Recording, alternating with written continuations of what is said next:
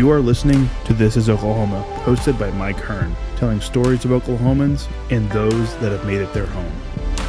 This podcast is presented by the Oklahoma Hall of Fame, telling Oklahoma stories through its people since 1927. Follow them online at oklahomahof.com and definitely on Instagram at oklahomahof. Let's get into today's episode. What's up, guys? Welcome back to another episode of This is Oklahoma. Mike Hearn here, host, back with another episode.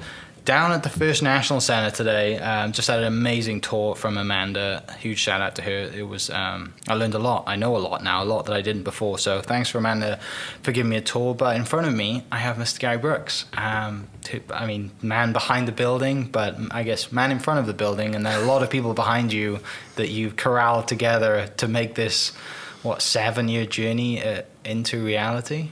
Yeah, 6.5 years. September of 2015 was when had the idea and thought we could put together a team, and here we are. Went to the mayor and Jim Couch, the city manager at the time, and said, I got a crazy idea. The building was in receivership. I knew the receiver, and he told me he could get me a federal judge's title and basically wipe everybody out and clean it up. So that's how it started. So we're going to get to all that, but I want to build your kind of the context first and tell us a little bit about kind of you and your background and your Oklahoma story. For people listening, kind of take us through, I guess, kind of how you get, where you grow up, and then what gets you into architecture, building, that stuff, and then we'll obviously get to this. It's not very interesting, so I'll move quick. Raised in Ponca City, Oklahoma, graduated Ponca City High School in 1980, came to Oklahoma Christian in Edmond in 1980. Was going to be an accountant, wasn't any good at it, didn't enjoy it, went ahead and got my degree in it, and started selling cars for Bob Moore, downtown Oklahoma City in 1985. Yeah. Got into commercial real estate in 1987, 88. Wasn't a great time to try to be peddling real estate. Yeah. Shortly after the crash, I didn't know any better. Mm-hmm. Met Mark Beffert, who was already a pretty up-and-coming guy at that time. He and I were the same age, hit it off, became best friends, and we started Beffert Brooks early 90s, I guess, mid-90s, and just grew it from there. And one day, saw a demographic birth chart from 1900 and thought, probably going to need a lot of apartments here pretty quick. So I got into apartment development. Mark and partner Roy Oliver were starting to buy some office buildings. Okay. And so I kind of went the apartment way and started doing apartment development in 2005, 6. No money. Cut my teeth doing apartment development, suburban type stuff, easy, and got into some pretty more complicated apartment wraps downtown. Had some good success with that, built a little bit of a credibility, and walked in this building September of 2015 and had an idea. Said, I want it. Said, I want to take it on. It's It wasn't that confident. Well, yeah, trust me. But the kind of the thing, like the time periods that you just mentioned, there's obviously a lot of uncertainty going on in those time periods with Oklahoma City, real estate, financial markets, all that kind of stuff. But there's also a lot of opportunity there as well, right? And it kind of, you mentioned Mark as well. You both of you have had a huge impact on this city. People probably don't really know that. Yeah, I would say the city's had a lot more impact on us than we've had on the city. But look, I don't know any other market. I haven't played in any other markets. Oklahoma City has done so well that it makes all of us look smarter than we are. I mean, I warn younger guys in the business, I go, look, you're going to think you're really smart, and you're not near as smart as you think you are. You can answer a phone and chase deals. Right. I'm undervaluing developers just a little, but this market has been, I think, for many years, it was consistent. And if you're a developer and you have a market that's consistent, I don't care if it's at 3 or 4% growth. Consistency is great. Yeah. And about 6-7 years ago, I'm like a lot of other people. I'm like, hey, this place is about to blow up. I mean, maps changed the game. The Thunder changed the game. I mean, that changed the city. And so I just simply saw a tide that's rising. I didn't contribute to it, and I just said, I'm not sure it's going to stop. Right. And every year it just keeps getting better and better. I mean, I'm a pretty good cheerleader for Oklahoma City. I mean, I'm not so sure if this city doesn't become one of the top 2 or 3 cities looked at for growth and opportunity in the country in the next 5 years. Yeah, definitely. And I mean, the stats definitely speak to that, because I mean, you got, so much development still continuing and coming in, and I think people are starting to realize it. The locals probably don't want people to realize it because they want to keep the city for themselves. But some of them, sometimes that happens. Businesses is good, right? I get it. I mean, you fall into comfort zones, and that's understandable. Yeah. But you also want to be a place where people want to come and grow and can flourish, and their families can succeed, and you got a cost of living that's at least reasonable. I mean, we've got a lot of things that need to be solved here, but I wouldn't live anywhere else. Yeah. Growing up, then, when you went to Oklahoma Christian, did you kind of have plans because of kind of what the kind of market at the time in Oklahoma City at that time?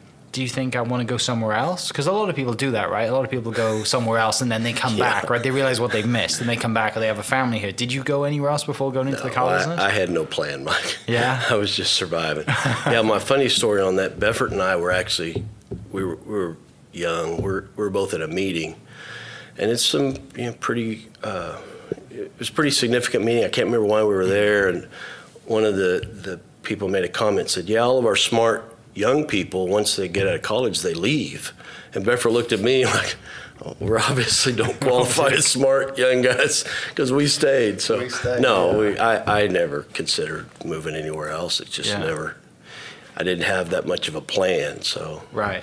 So what? And I met my wife 39 years ago, so I wasn't going anywhere. I share that with you too, because I mean I wouldn't be going anywhere else after I met my wife too. It's I don't know. When you find someone, right? And you think, this is it. I'm not sure I'd fit anywhere else. This is Oklahoma City. This is where I'm comfortable. I have no desire. Yeah. So fast forward then, 2015, you guys walk in here. What's the conversation that gets you in the building to start? You said you knew people. Yeah, after I was in the building and had the crazy idea, I went and met with some significant city leaders that I at least knew had a relationship with, and said, look, I've got an idea.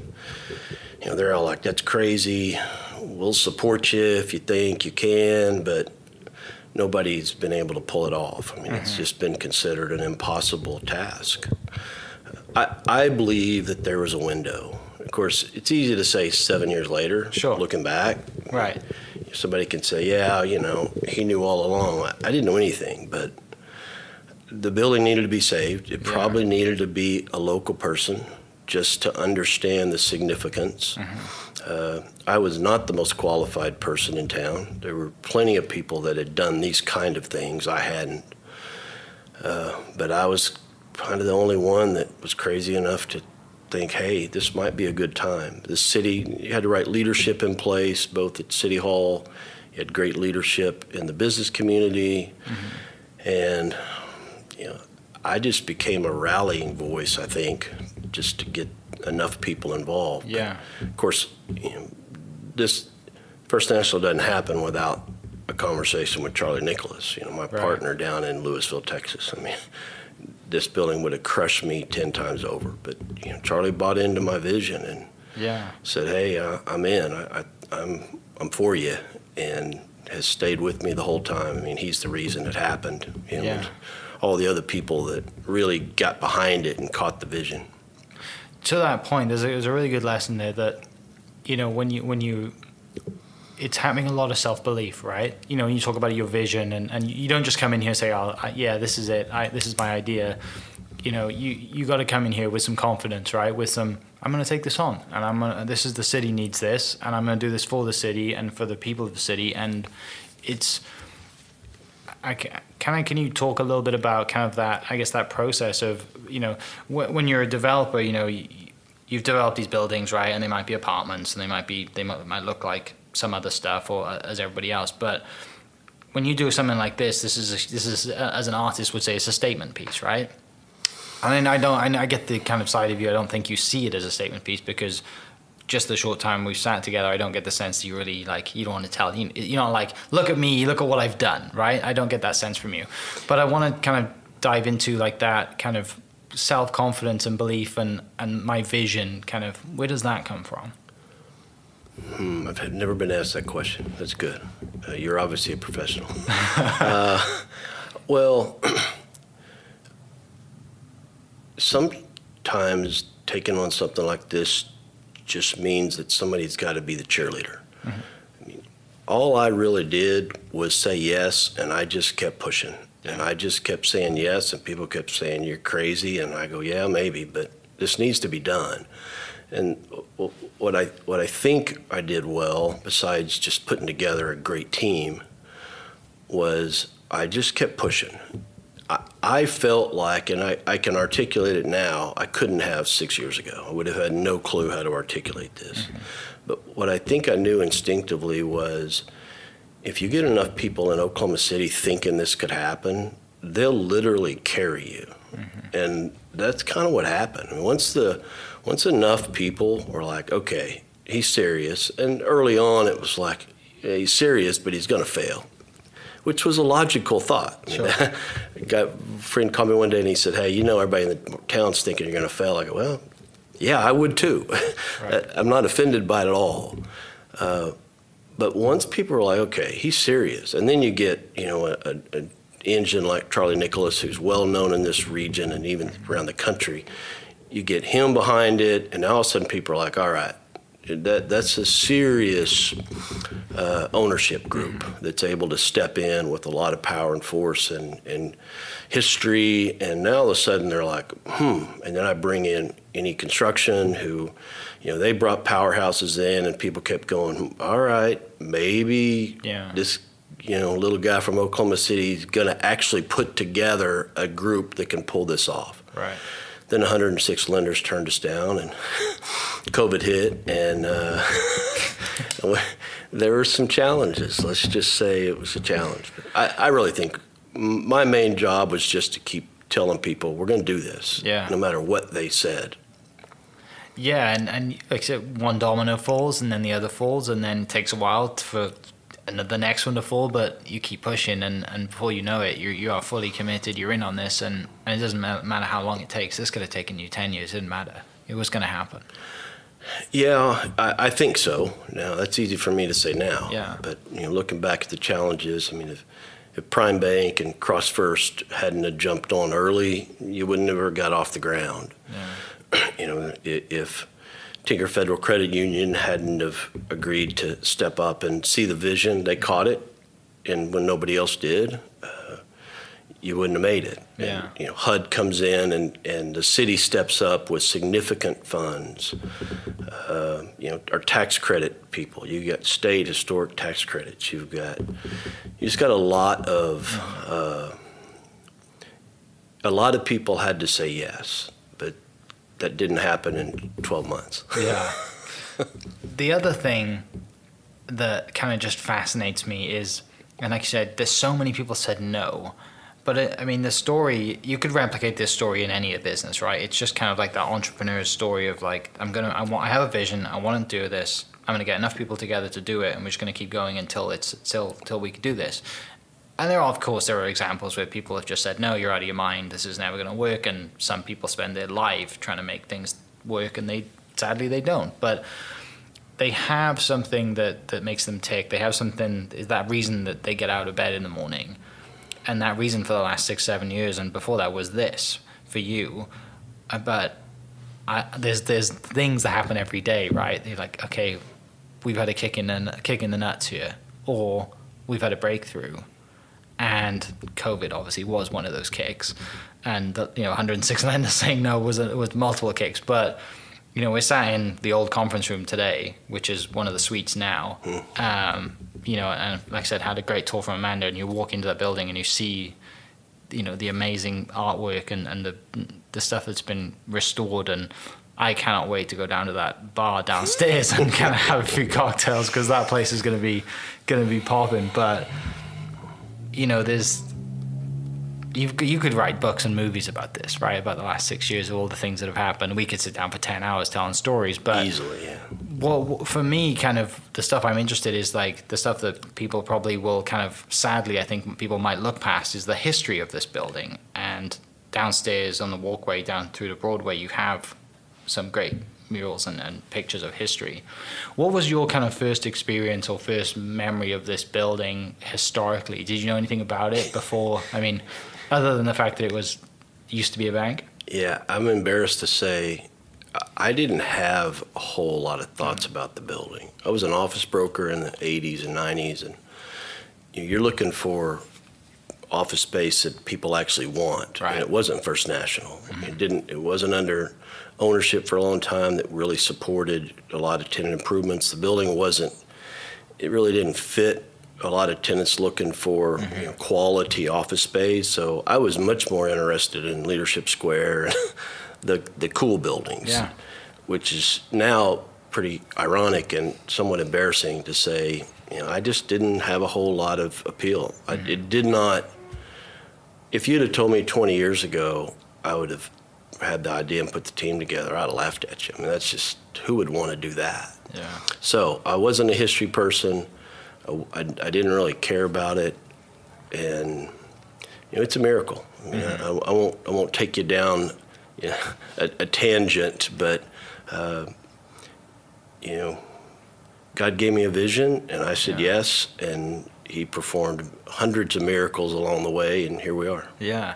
What leads to you getting that vision? Do you travel a lot? Do you take things from all over different cities, all over countries? I travel very little. Did you before this? Yeah. Is a beach or a lake? I didn't. I think maybe what makes the story somewhat interesting is I'm not the prototype to do something like this, and people are like, it's one of the reasons, rightfully so, people are like, he can't do this. I mean, it just wasn't my style. It wasn't something that I ever thought about, ever dreamed about, never had the idea. Yeah. There's some cool things around that you guys have kept, and Amanda told me a story about the original elevator that was found, right? And the letters that have been found, and and can you touch on some of the stuff that you found through discovery, and also things that kind of people brought to you as well, who used to work here, and just kind of like the cool stuff that people might not really know about unless they ask a question.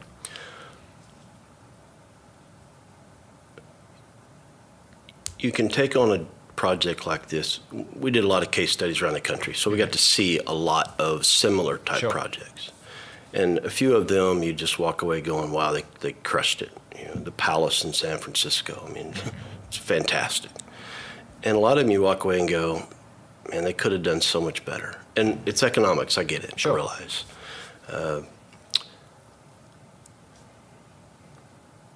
I felt like you've got one shot at First National. You don't have 10 of these in Oklahoma City. You got one. And the city and my partners trusted me to at least put something out there that we would all be proud of. And I wanted people to walk in and go, okay, I didn't expect it. I knew it's fantastic. I mean, it was fantastic before we started. Right. The building was great before we ever touched it. Yeah.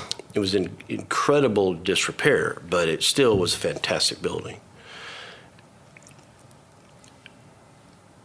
You got one shot, and you either reach as high as you can and reach for excellence and crush it, or forever you're going to look back and go, yeah, it's nice, but we could have done better. And again, had I not had a partner, with Charlie and the ownership team and Any Construction and the other ADG and Flickmar, the people behind us, yeah, the bar in the Great Hall was my idea, but my vision wasn't that. You know, people go, yeah, the bar's fantastic. Fantastic. I go, yeah, wasn't what I would have built. You know, my vision wasn't anywhere close to that. But you put a vision out, you hire smart people and great people to build it, and you got an ownership group willing to support it, and all of a sudden you look up and you go, that's unbelievable. I mean, I've walked it hundreds of times, and I still go, that's really incredible. Yeah, it's just a testament to just people saying, okay, this is a crazy idea. Let's do it really well. Because you want to do it so well, I wanted to respect the building as much as possible. Not being a history person, I ended up studying a lot about the Johnson brothers and the Vos family and the early days of the bank, and became really fascinated with it. And at one point, it sounds a little odd, but I walked from the bank to Frank Johnson's old house at 15th and Walker, because he used to walk to and from the work every day, just to try to get a sense of what was in his mind. I mean, because I'm sure everybody was 1930 going, you guys are crazy. Yeah. But it really, I really wanted to respect the building. They did such an incredible job. Yeah. You couldn't have done this today, and I really wanted to respect that. The elevator, we looked for a year for pictures of the original cab, couldn't find anything. And I just knew that if you could find the original cab and were willing to commit to it, that would be cool. Yeah. It's just one of those features that nobody would think about till you did it. Yeah. And then they get in the cab and go, that's cool. Yeah. We found an original cab in the basement that was welded shut. 15 years, broke into it, and there it was, sitting right there with the chair for the operator still in it. And I said, we got to replicate it.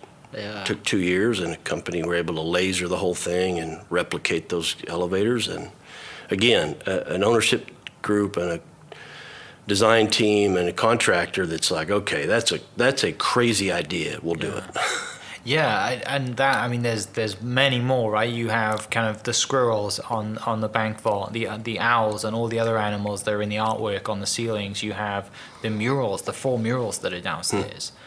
I mean, like you said, you just want to preserve it, or just, you know, bring it back to life. This building has a character, and the last thing you want to do is whitewash the walls and be like, yeah, we'll just take the outside. Everything inside is going to be brand new, right? When you first get into it, it was a job. We have a job to do. At some point, it becomes a responsibility. Yeah. And you realize we have to do this well. You can't be in this building and for, you know, disrespect her by not preserving the murals. I mean, you have no choice. You have to do this. Yeah. You're never going to do it again. If you don't do it now, when are you going to do it? I'm not going to bring somebody in here 3 years after hotels open and set up scaffolding. That's not an option. So I think it's just a commitment to the initial vision. And are you a superstitious person? Not at all. Not at all. Part of me is like, old buildings have character, and whether we believe in buildings giving you karma back or not, but some of the things that came to mind then was like, you know, if you don't do it right, this building's going to bite you in the ass somewhere. No, I don't have that. Yeah. One thing that's cool is the barber shop downstairs, and kind of like that development that's going to happen. You've got the boot company coming in. You got the restaurant that's going to be open, and I ran past that restaurant running the marathon. I was like, that's new. What is that? And now I understand. I just get to see the entrance side of it from First National, and it's exciting going to see that when it's open and everything's bustling down there. But that barbershop's got some unique quirks to it too, right? Yeah, the barbershop was on the 14th floor. I never went there to get my hair cut, but a lot of people did. It was very well known. A lot of Oklahoma City powerful people went there regularly.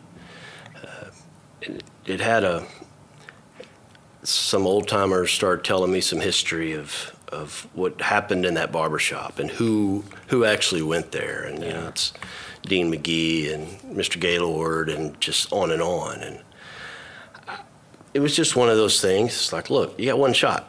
Yeah. Don't neglect the history of the building and the history of the city and people that are significant that helped build it.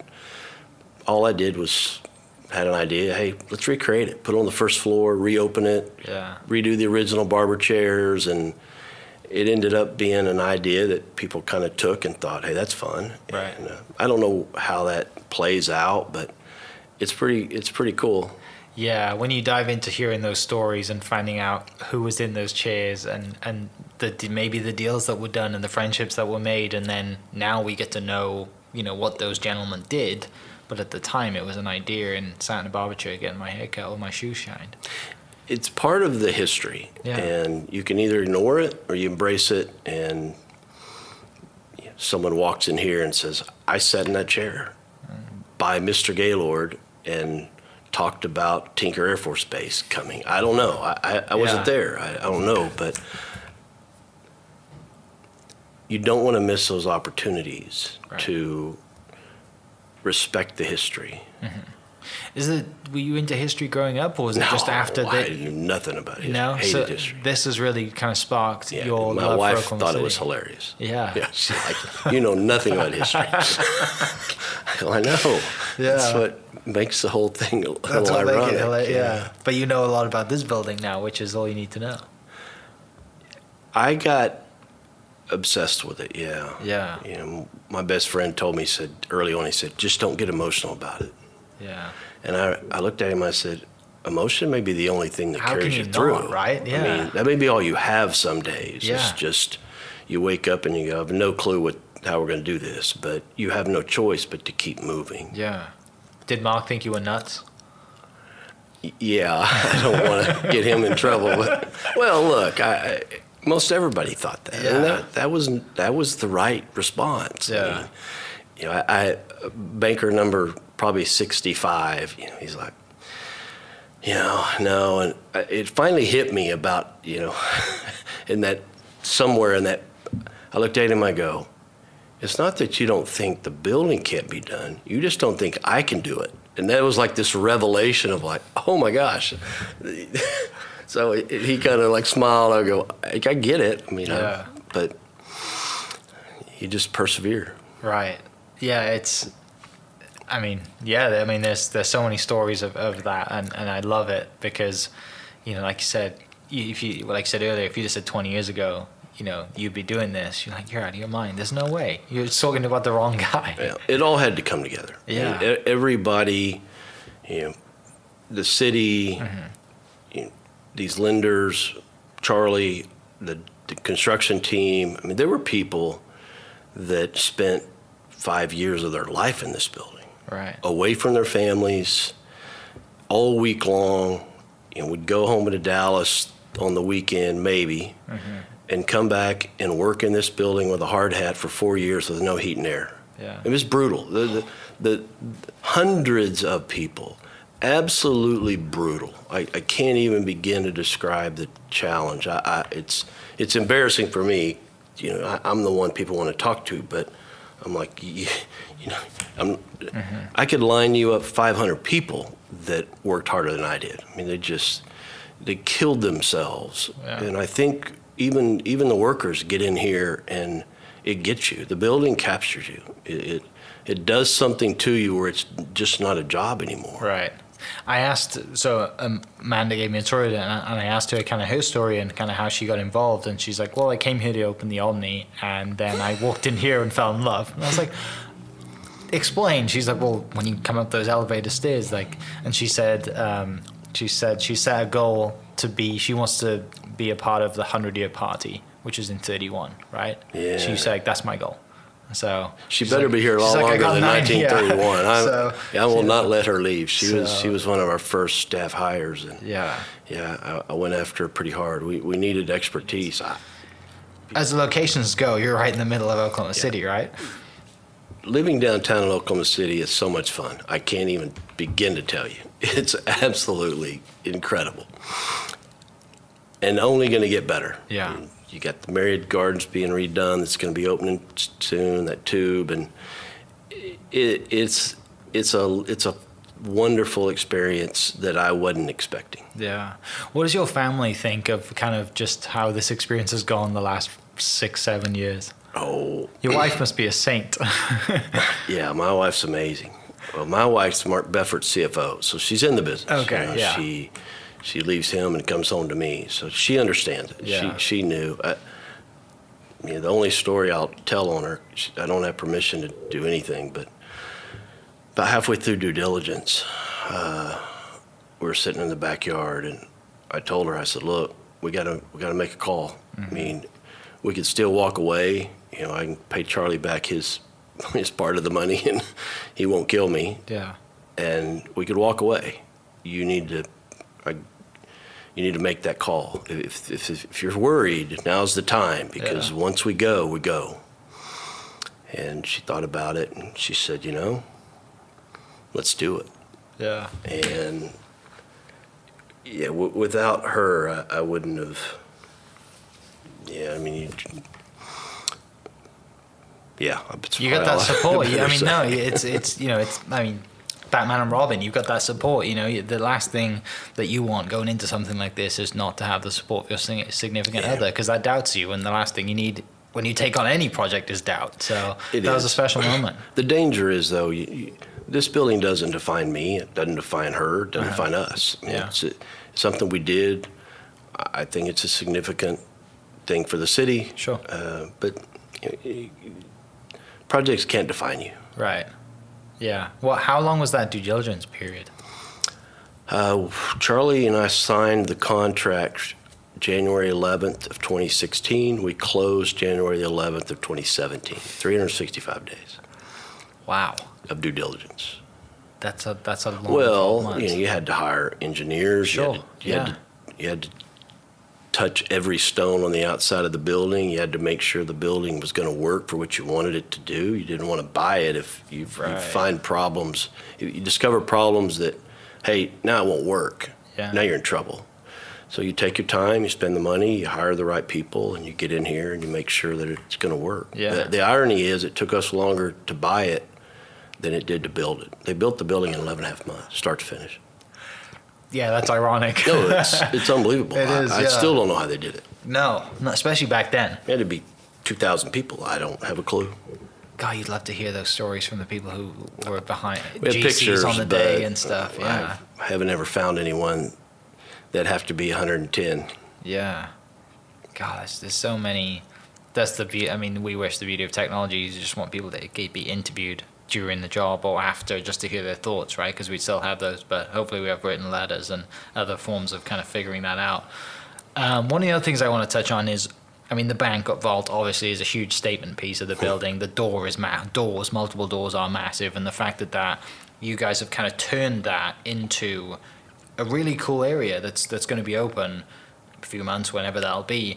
But just walking through, we get this with the low ceiling. It's got kind of an aura to it, right? You can't walk in there and think, yeah, I don't want to spend time in here. You walk in there and you think, it's time for a drink. I want to have a good time. Or food. Or food. Good Mexican menu down there. Yeah, it's just kind of... Yeah. Well, I'm not sure I've ever had an original idea, so you steal as many good ideas as you can. And I saw a few in their due diligence. The vault was really cut up down there, but when you see that big round D-bolt, that we have a document that tells us it's 26,000 pounds, that one vault. I can't prove it, but it's massive. Where are you ever going to be able to sit in a cool place and have a meal and a drink and spend time with friends in front of that? Right. It's so rare. I found one, and obviously they're around, but I found one in Cleveland, and it's wintertime. I told my wife, I go, hey, we got to Cleveland. She goes, why? I go, I got to go see a vault. We're going to Cleveland in the winter to see a vault. I go, yeah, I have to go touch this vault. And so you go look for these places.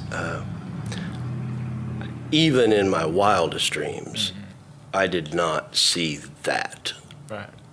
Obviously, had the idea, put it out there, cast the vision, give it to the team. Fortunately, I wasn't smart enough to think through the complexities of putting 2 vaults and 250 people in or 2 bars and 250 people in a vault. And you're like, what do you mean? Well, there were no holes because it's a vault. Right. And so I've got a 36-inch concrete floor and a 24-inch steel concrete ceiling. So if you want to put a light in, you're going to drill a hole through a 26-inch concrete ceiling. You want to put air conditioning in. You want to put beer taps in. You want to put plumbing lines and drains. And it took a year and a half just to build the infrastructure. Yeah. But again, it's a testimony to the design team who actually had the creativity to make it 10 times better than I ever saw it. A contractor who could get the right people in there and had the wherewithal to go, okay, this is the stupidest idea I've ever seen in my life, but we'll do it, we'll pull it off. And an ownership group that said, okay, this could be cool. And it's just incredible. I mean, it's going to be one of those spaces that I think will be unique enough that people are going to want to make sure they come to see it. Yeah, and it's to that point, if you're traveling to Cleveland, like, it's going to be that statement piece that people are going to start coming here to see stuff, right? It's bringing people to the city, even if they are designing something across the country, maybe around the world. Like, you know, by doing this the way you've done it and doing it the right way and preserving it and respecting the building, you know, it brings people from all over the country just to see it. Right, and that's the amazing. hope. It's a testament to the team you guys put together and the work that's been done.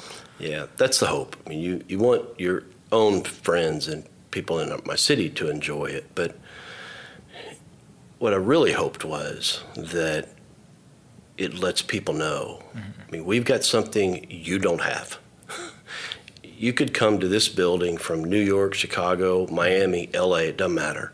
And you walk in our city and you walk in that building and you're going to be shocked. Damn. And my hope is that at least opens the door for opportunity for all the great business leaders in this city to go, okay, why would you not want to come here? You know, back in the 80s and 90s, we always wondered, why would somebody want to come here? And now you've got this, you're the 6th fastest growing city in the country. You know, people from California are moving here so fast they can't even get enough rental cars. And I want people to walk in and go, why would you not want to live here? Yeah. It's an amazing place. And if you think you need to have some special hotel for your friends, we probably got one. Right. Yeah. It's as good as anything you've got. Yeah, no doubt. It's that sounded a little cocky, but no, it doesn't. It's but you're right though. That's the thing. Like, it's fantastic. And like I said, if you just want to come here for the weekend, if you just want to come here for drinks after work, if you want to come here for dinner, you know, or if you want to live here, I mean, is it 193 apartments? 193 apartments. 146 hotel rooms. Yeah. And it's, you know, I don't know, when people walk in, they see the vast ceiling, they see the scope of it. But then when you mention those numbers, they're like, yeah, we don't think about going up. You know, then, I mean, they might look up, but they don't realize the scope of, you know, over 1 million square feet in this building. She's pretty big. Finishing up, because I know you got to get to a call here soon. Now that we are, you know, 6.5 years in, obviously, you know, there's still a lot to go. You've got businesses opening and coming in and people moving in, and that's the exciting part. But what kind of, I mean, what do you do now? Like, for you, do you just kind of manage stuff? Or I mean, you've done 6.5 years of just pushing, like you said. Now it's almost to the finish line. We've got people in. I guess, what are you excited about going forward? Yeah. Embarrassingly, I don't do much right now. Yeah. The team is so good and everybody's moving so well, I really don't do much. Yeah. I find stuff to do because I don't want to not do anything. I want to be useful.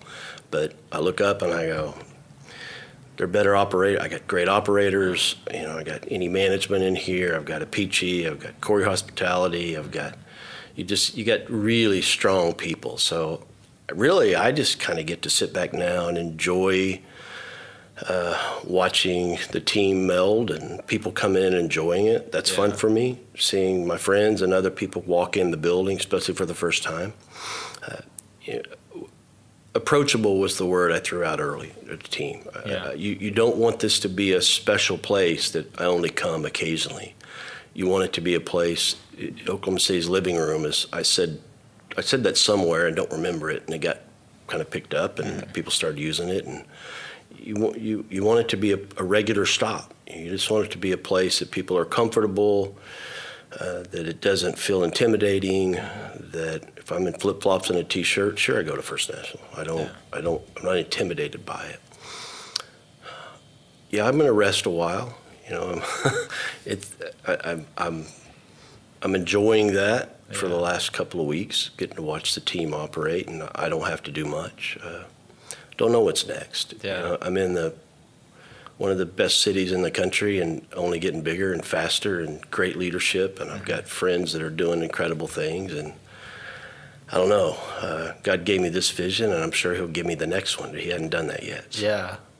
Well, I appreciate you taking some time out to share some stories. I know there's a million more, but I want to encourage people to come down here and see it for themselves, because it is fascinating. And once you jump on that elevator, you know, the stairs coming up, the escalator stairs, and kind of just, that is probably one of the best entrances into a space, right? Like, because when you walk in the front door, you're just like, oh, it's just like, cool, this is, and then you go up the escalator and you're like, I have arrived, you know, and you see it. Come have a drink, you know, come spend the night. If you feel inclined to want to live down here, then the girls at the leasing office will definitely have an appointment with you, because they were great to me earlier. We had a good chat, so I want to thank them for their hospitality as well. But yeah, thank you so much for doing this. I'm sure people have told you so many times, you know, thank you for giving it a go, right? Continuing to push, seeing your vision, not giving up. And you know, I think regret is one of the strongest things that we probably battle as we get older, and I don't think you're going to regret not giving this a go. So, you would have always wondered. Yeah. But you know, the city got behind it, people got behind it, and I've got a little table in the corner. I kind of hide, just sometimes I can watch people come up that escalator for that first time, and it's fun. It's fun to get to see people enjoy something new that maybe they haven't seen before. Mm-hmm. Yeah, well, thank you for creating, I guess, Oklahoma City's living room, because it's a great place to meet, and I'm sure there's going to be a lot of business done there, a lot of friendships made, a lot of drinks cheersed, a lot of hangovers the next day. Yeah, we need a lot of that. Yeah, we need a lot of support from people coming in, certainly. Awesome. So for people listening, I'll put the link to the website in the description, and we'll catch you next episode. Cheers. This podcast is presented by the Oklahoma Hall of Fame, telling Oklahoma stories through its people since 1927. Follow them online at oklahomahof.com and definitely on Instagram at oklahomahof. Thank you for listening. We are inspired by those around us and hope that you are too. Make sure you subscribe to this podcast on your favorite podcast platform and leave us a review so we can keep telling your stories. For more great Oklahoma content, follow This Is Oklahoma on Facebook and Instagram.